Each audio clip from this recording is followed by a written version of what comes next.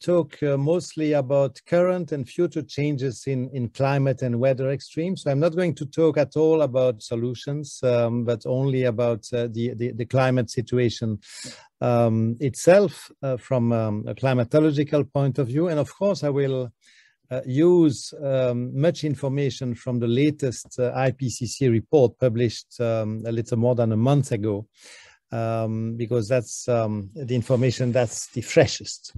But to have an overall picture, I'd like to start with this slide, which describes the situation in 10 words about climate change. First 2 words are it's real. Global warming is happening. I mean, it's now extremely clear it should be extremely clear to everyone that climate change is really changing. Second 2 words, it's us, because human activity through the burning of fossil fuels, coal, oil and gas, and also through deforestation is the main cause of the warming, the disruption that we are seeing. The next 2 words are experts agree. There is a very wide scientific consensus on the climate change understanding, and particularly about the fact that it's caused mostly by human activity and the burning of fossil fuels and deforestation. Next 2 words, it's bad, because the impacts are starting to become serious on people, but also on ecosystems. And we know that we depend on the good health of ecosystems. And the last 2 words are the most important, probably. There is hope.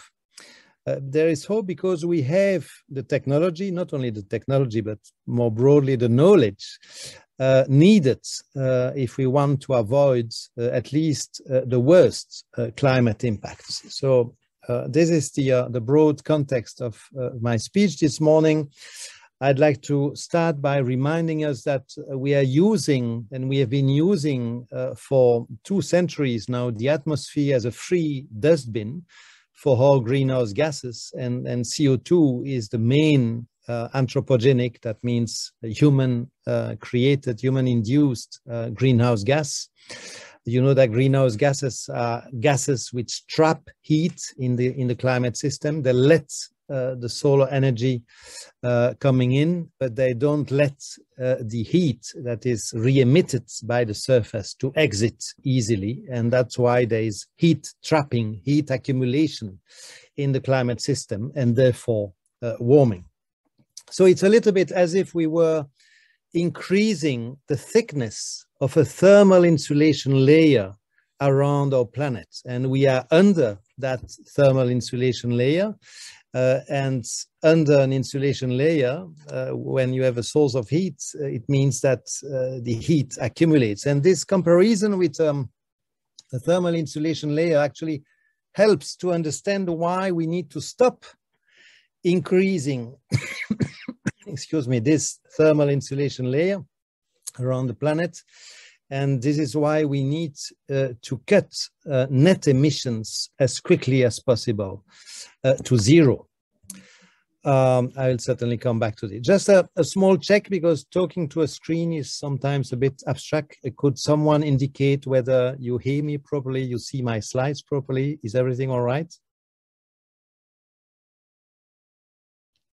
Could someone tell me? Oui, ça marche, pas de problème. Yeah, okay, yeah, I just wanted to be sure. Have a look at, to illustrate the point I was making, have a look at this animation. On the left, you see the CO2, on the right, you see temperature. In both cases, globally averaged. So what you see on the left is the concentration, that is the percentage, the amount of CO2 in the atmosphere on the average since 1850. Around the circle, you see the months of the year. It doesn't matter so much, but I like this presentation because it really suggests visually what I was mentioning a second ago, the increase in thickness of that insulation layer around the planet.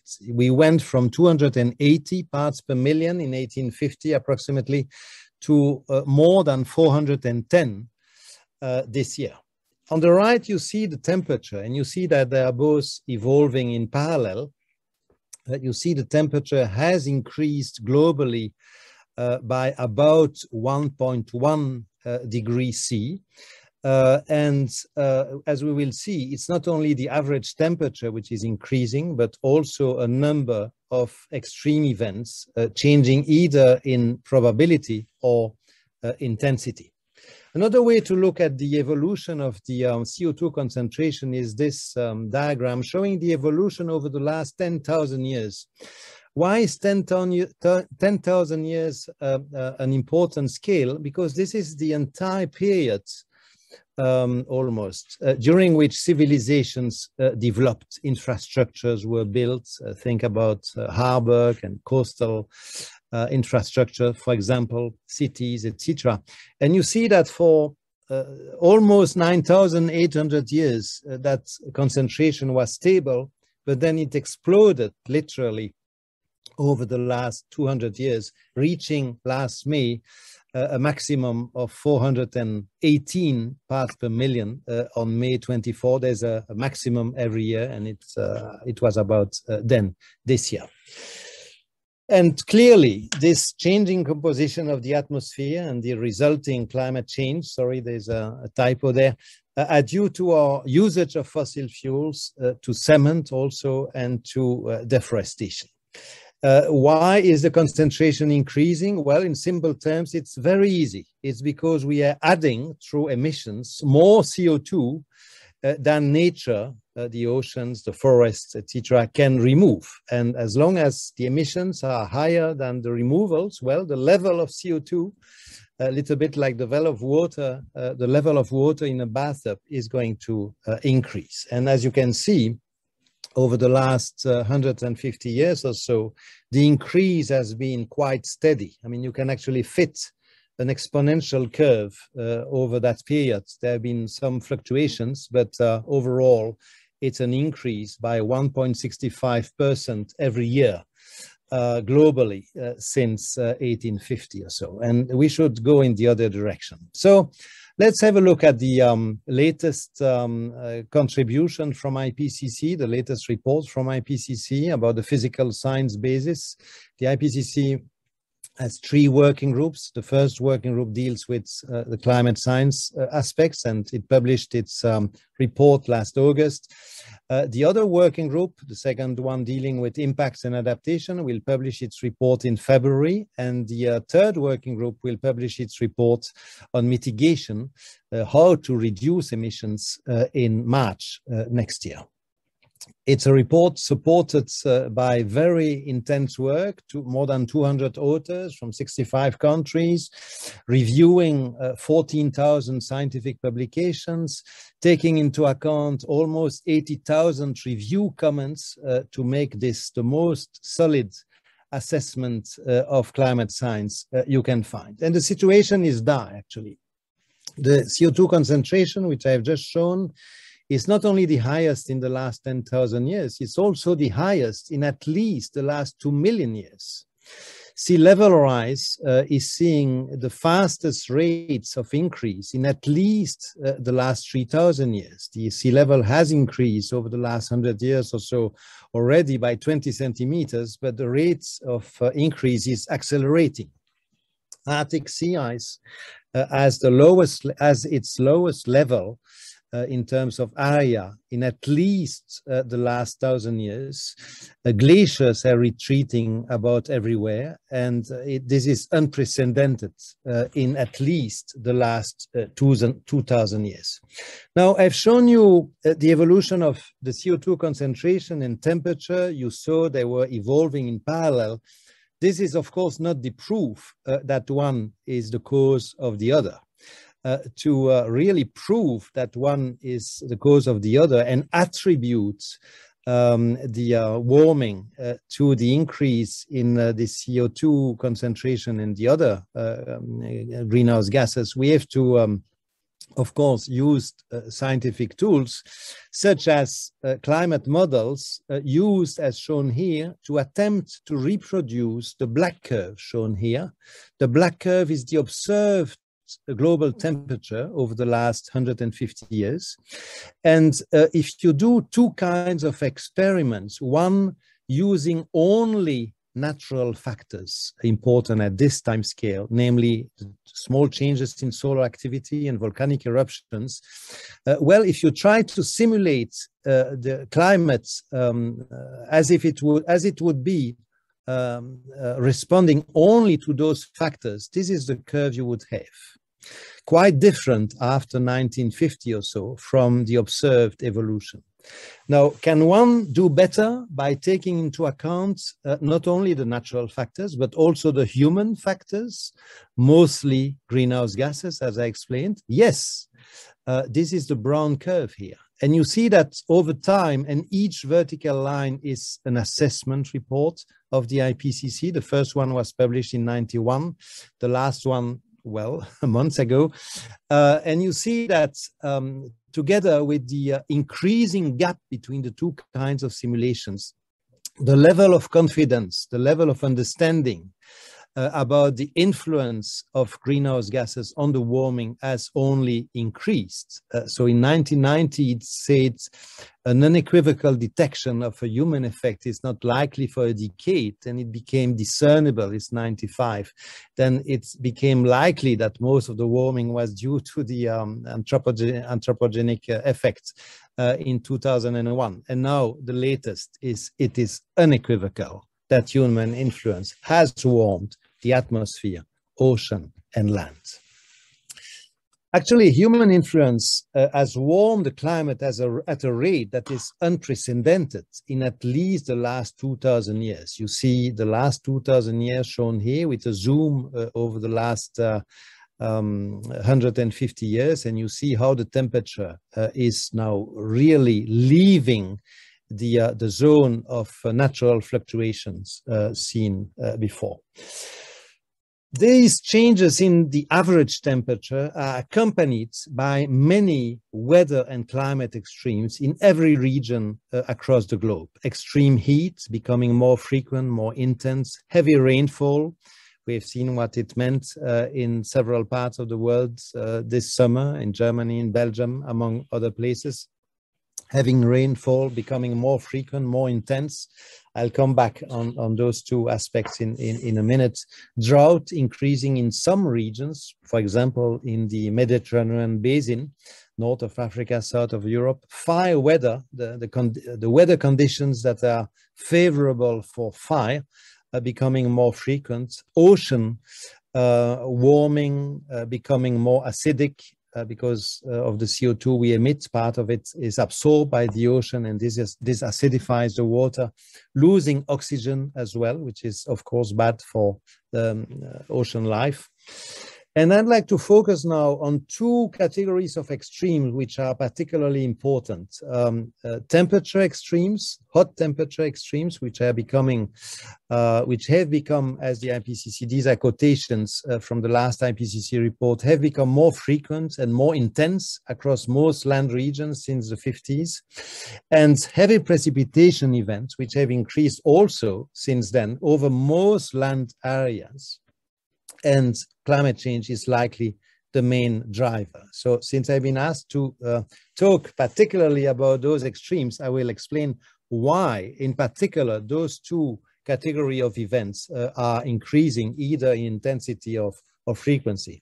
I think that the intensity and frequency, the increasing intensity and frequency of hot extremes doesn't need long explanations. I mean, we could spend a lot of time on this diagram showing the probability distribution of temperature, and when you increase the average temperature, which is shown by this vertical line here in those Gaussian curve, you see that the probability, which is shown by this area here, is increasing substantially, going from this small area in blue here to this big area in red here, for a small change. I mean, this is just an illustration.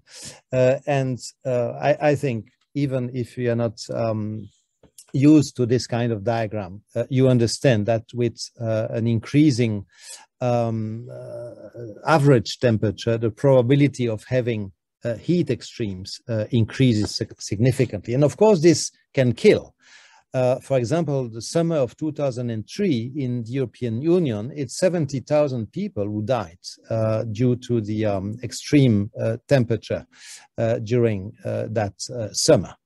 Actually, the last IPCC report has assessed now that the observed change in hot extremes and also the confidence that the human influence on climate on those hot extremes is present is now much more widespread than just in Europe. As you can see here, I mean, this is a stylized map of the world. You have North America here, Central America here, South America, Africa, Asia, Australia, small islands.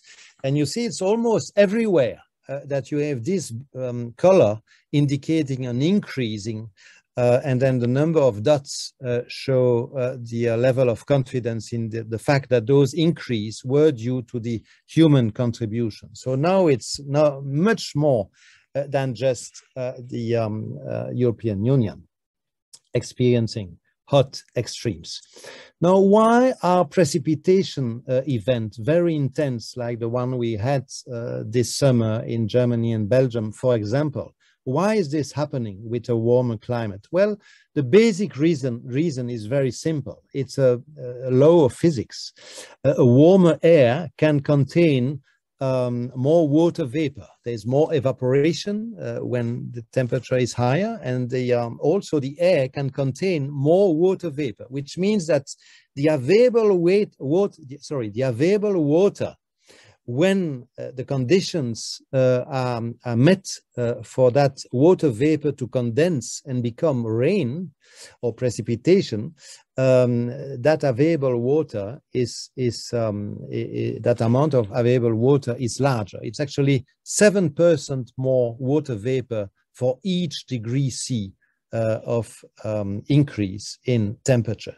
And there also the latest IPCC report shows, I mean, it's a little less clear, it's not as clear as for temperature, but it's already quite clear that in many parts of the world you have increase in heavy precipitation.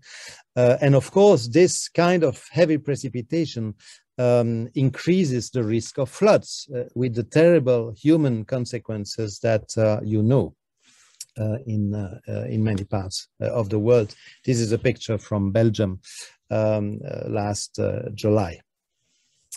Now, we also have increases and some decrease, but only in one area of the world in agriculture and ecological drought. You see that it's mostly increase, which are seen, particularly around the Mediterranean, as I indicated earlier. And now, if we want to look at the future, how these extreme changes, average and extreme changes might change, we need to realize that we cannot predict the future. We can only project it. What's the difference? Well, a climate projection is based on a hypothetical scenario about, for example, CO2 emissions. How will CO2 emissions evolve in the coming century? Well, there isn't only one scenario, and the IPCC actually considered 5 scenarios. They have complicated names shown here, but you can simplify by saying the highest is the very high scenario, then you have the high scenario, the medium scenario, the low scenario, the very low scenario. And if you see the effect of those scenarios on the simulated temperature, this is what you get. You see that by the end of the century, the very low scenario is able to stabilize the temperature at a level which is approximately 1.5 degrees C above the pre-industrial level. Remember, we have gained already a little more than 1 degree above the pre-industrial level already. But if we were at the on the very high scenario and continuously until the end of the century, we would gain a temperature that's approximately 4.5 or even a little more degrees C above pre-industrial. And if you look at the space distribution, you see that it's, I mean, for example, the 4 degrees C word is quite, it's quite a hot word on continents, and particularly when you go close to the North Pole and the Arctic area, where the sea ice has been decreasing, as I explained earlier, you see that there's an amplification with values that are even higher. That's the meaning of this arrow here, higher than 7 degrees C. That would be really catastrophic. You also see, and the number of dots is proportional to the number of extreme events that with an increase in the global warming temperature, hot temperature events that were happening every 10 years previously, and which are already occurring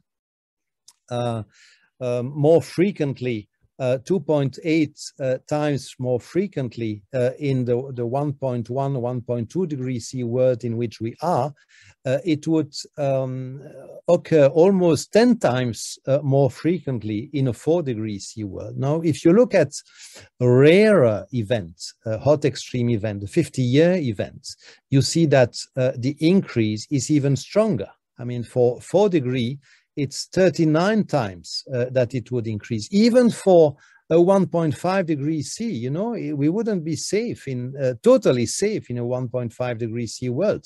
It would almost be a multiplication by 10 of the frequency of. You can also, you should also know that if you combine high temperature and humidity, you can have deadly temperature in some parts of the world, for example, India here. And this is a big source of concern. There would be changes, of course, in the precipitation patterns as well, with the drying in the Mediterranean basin I mentioned earlier, and also an increase in heavy precipitation frequency over land, as shown here. The increase is not as strong as for hot extremes, but still quite significant increase. And every fraction of a degree matters, because with every fraction of a degree, you have a further increase of the intensity of those extreme events. I see time is flying, so I probably won't, I think I gave you the most important information. I will skip very quickly on the following slides to get to the last one, which is the most important one, and that will be the reference when you'll be able to find in the next, in the coming house, all those slides I've shown to you. But a big source of concern as well is the fact that the ice sheets are starting to melt seriously. This is the amount of water lost every day and a half just by the Antarctic ice sheets. And the result is that sea level is increasing as well. And by the end of the century, if we were on the highest scenario, this would not be excluded, more than 1.5 meter. And in the longer term, 2300, the IPCC wrote a terrible sentence in its last SPM. Sea level rise greater than 15 meter cannot be ruled out with high emissions by 2300. This is much more than previously assessed in previous IPCC report. There are many impacts which are driven by climate change, and the IPCC, this is of course too detailed to look this into the details, but you'll have those slides. And the meaning of this is that for many categories of impacts, climate change will have an increasing impact. So let's finalize our reflection here. Just show this again, which is coming from another IPCC report, a special report on 1.5 degrees C warming, and this curve shows, and it's coming from this IPCC report, the shape of the curve of global emissions that would be needed for CO2, for net CO2 emissions, if we wanted to stay under 1.5 degrees C warming, which is the level agreed, the most ambitious level agreed in the Paris Agreement, considered as more safe, at least, than to stay well below 2 degrees C, and to stay to reach net zero. Of course, we need to change completely the shape of emissions. As I've shown to you, we are still increasing. We would need to peak very soon and then go down in the next 30 years, so that around 2050 we would get to that net zero number. Net zero means do not emit more than what natural system can absorb. I am convinced that all this is much better done in the context of the Sustainable Development Goals of the UN, but I will not delve into this. I don't have the time. Some resources here in French and Dutch for those who are speak those languages, but here is the website I promised, and I will close on this. On this website, I hope today, before the end of the day, you will find my slides, all of them, and you'll have a little more time to look at them if you wish. Thank you very much for your attention.